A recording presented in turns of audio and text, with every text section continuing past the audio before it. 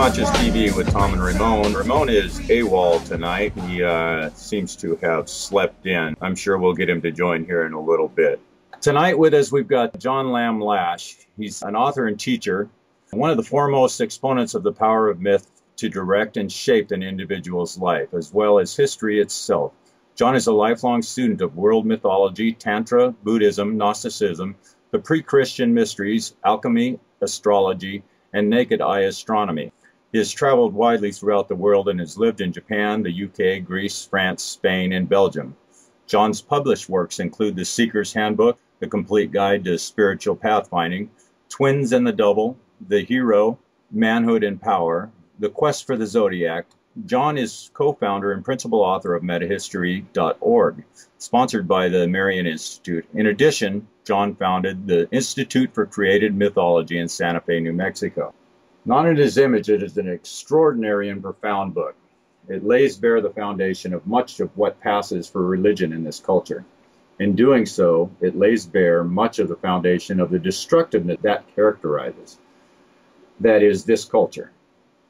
That would, of course, be more than sufficient to make this book worthwhile, but Not in His Image does more. It points the way towards a religion that existed long before Christianity, towards a religion not based on control, rigid hierarchy, and separation from the earth and from the body, but instead towards a religion based on ecstatic immersion in the mysterious and beautiful processes of life itself. I'd like to welcome John Lash, the Telestai of the 21st century. Very well. Thank you for the opportunity to be here.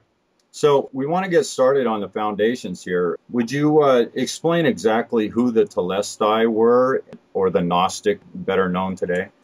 Well, I'll start with Gnostics. The word Gnostic and Gnosticism have a considerable degree of currency these days.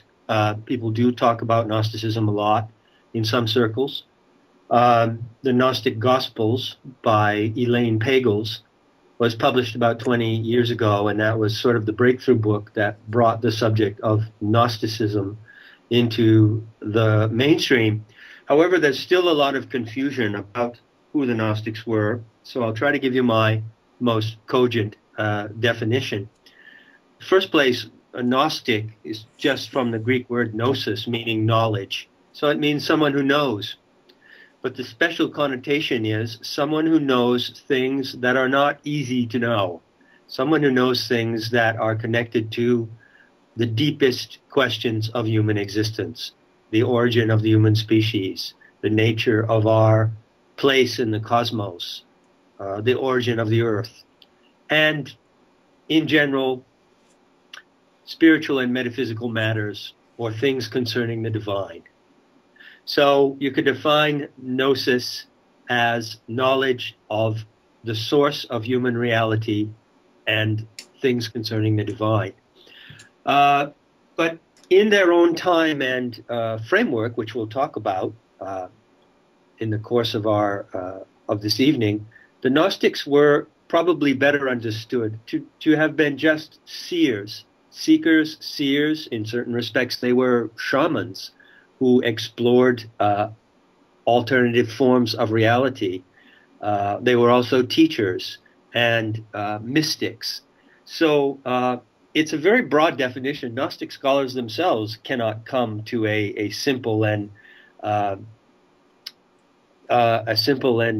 one-pointed definition of what Gnostics were.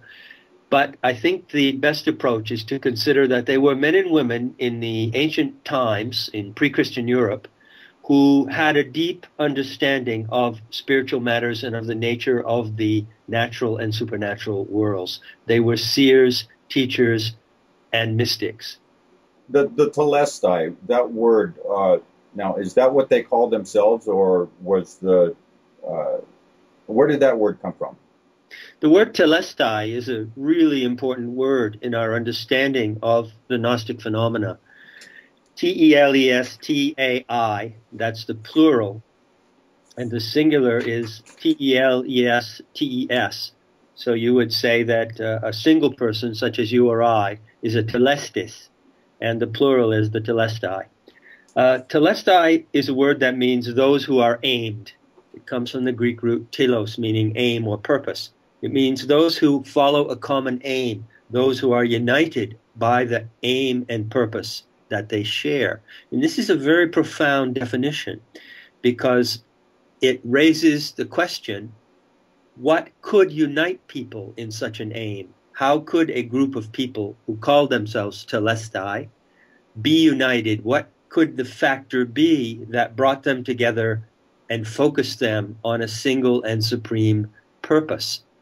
And that question is really an excellent question to keep floating in your mind as we approach this subject of Gnosticism and who the Gnostics were.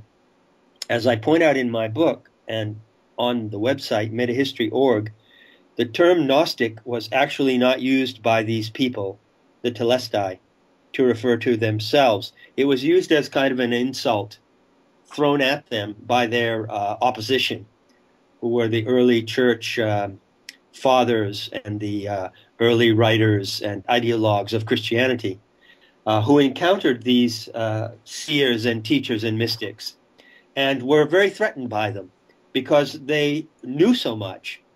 And so they called them Gnostics, meaning know-it-alls, smartasses. So actually it's a bit odd that they should be known today by most scholars for having been labeled with this insult.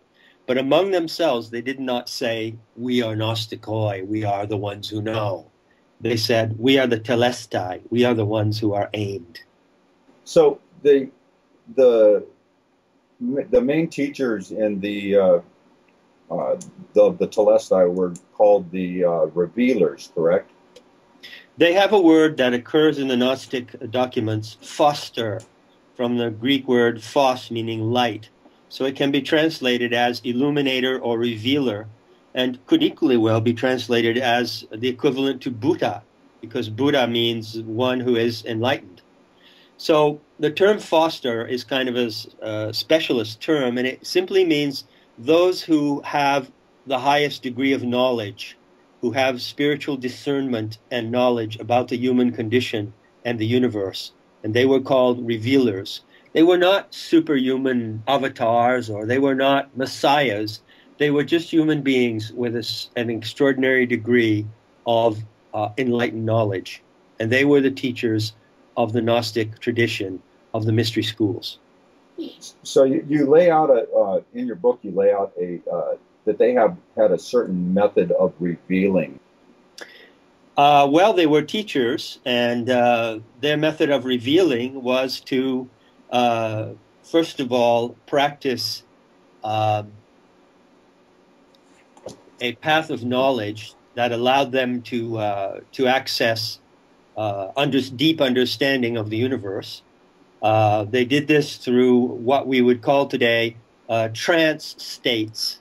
They entered into trance, sometimes through the use of meditation, sometimes through physical practices such as yoga, and sometimes through the use of sacred or psychoactive plants. And in these trance states, or these states of heightened awareness, which is typical of shamanism, they understood secrets of the universe, and then they turned around and revealed or taught what they learned to their students. So what was the foundation of their doctrine? What is the founding theology, or I don't know if that is the correct word. I suppose theology would fit here. Yeah, theology in a way fits in that the theology means the science of divine matters. Very good question. The founding basis of the Gnostic worldview, or the practice of Telestai, was that each human being is endowed with a germ of divine intelligence. And they called this, in the Greek language documents, is called a nous, N-O-U-S. Now, nous is the root of our word, noetic and noetics. I don't know if you're familiar with that term. It's not exactly a mainstream term, but noetics means the science of knowledge, the science of the study of consciousness and knowledge. So they were, let us say, noetic scientists. And the fundamental principle of their practice was that each human being has within himself and herself a germ of the divine intelligence that has actually been planted in us by gods or divine beings that they called aeons, A-E-O-N-S. And the purpose of Gnostic practice was just to cultivate and to develop and evolve and express this divine intelligence. Foundations of this and the ideas of the whole Gnostic theology sounds so wonderful and everything. It just would make somebody wonder what happened to it. If it's such a great theology and way to live life and experience what we have here on this planet, what factor brought them to non-existence practically in this world? Well, I'd like to answer that question very carefully. First of all, Tom, I'd like to point out to listeners that when we speak of the Gnostic movement, which was originally called the Magian movement, and it originated in northern Iran about 6000 BC, the Magian order, M-A-G-I-A-N. When we speak of this ancient tradition, we're talking about a very vast movement that existed for many thousands of years preceding Christianity and came to expression in a network of schools and universities and cells all over southern Europe, the Levant, the Near East, into Egypt, North Africa, and spreading by the multiplication of these cells, these Gnostic cells. The network spread as far east as India and as far west as the Isles of Ireland and Scotland. In fact, for instance, the shamans and teachers and mystics known as Druids who lived in the British Isles were part of this great organization of the Gnostic network. And so you need to have this historical picture in mind in order to get an understanding of how vast the movement was. Then to understand or begin to consider how such a movement could have been totally eliminated and eradicated, and why.